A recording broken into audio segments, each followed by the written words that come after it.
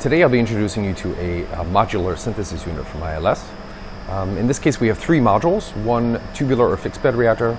On this side and to my left you can see two CSTR or batch reactors. This kind of unit is a powerful tool to be able to allow pharma, life sciences or agrochem clients to look at comparing continuous flow and batch operations in different modes. So really looking at batch to Conti processes, investigating process-intensification applications for their chemistry in question. The unit's rather special in that it was made entirely of Hastelloy for all metallic wedded parts that are under pressure, so we can operate this unit up to 100 bars. And all of the low pressure wedded components are made of PTFE or Teflon. That was because the client is going to be working with some very corrosive reagents and solvents in this case, so that was very important for this unit.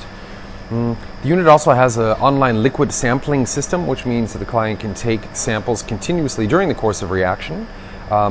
In particular for the batch reactors, it's very important because they can take very small quantities of reagent under pressure during the reaction, and the quantities are so small that it really barely affects the reaction rate itself, which is rather challenging at the 100 milliliter scale which we have here. So here we have a 100 milliliter batch reactor, and to the left of that we can go up to 1 liter.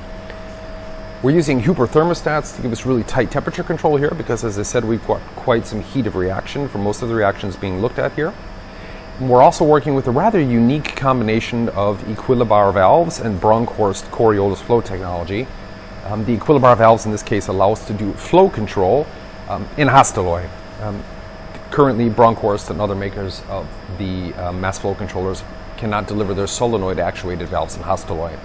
And that's a really powerful aspect of this. A very good collaboration with both companies as well.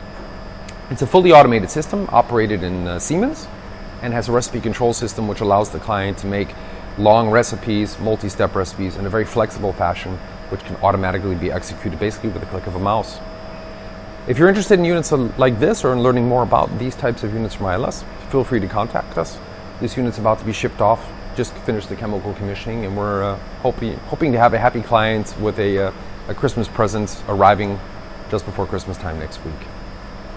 Thanks for your attention.